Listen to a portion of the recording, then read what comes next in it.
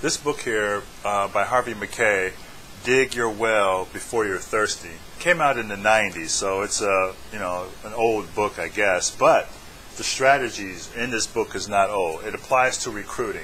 And so basically what it basically talks about is that you should build a network of college coaches. Basically, this is kind of the thoughts in the book, is build a network now before you are dying of thirst, more or less. And that's what happens with a lot of student athletes. They are, especially the ones who are seniors in high school, right now they're dying of thirst because they don't know if they're going to end up going to the college they want to.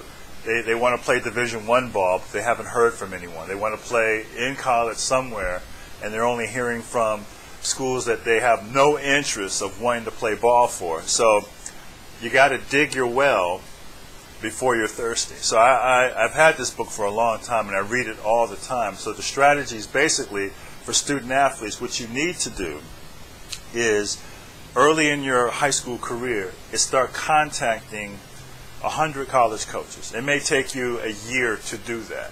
But the thing is, you will have found out who's interested, who's lukewarm, who's very interested, who's really hot, who wants more information, who wants more information on top of that. And that's what you have to do in recruiting, because by the time your senior year comes around and you have not done those things in your sophomore and junior year, then you got nothing.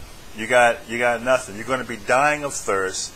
You're going to be frantic trying to figure out what to do, and then you're going to screw up, and you're going to end up going to basically you're going to end up making decisions that could ruin your athletic career. So before you become a senior and you're dying of thirst, dig your well.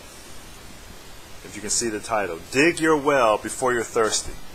Dig your well before you're thirsty, because in recruiting, you do not want to die of thirst.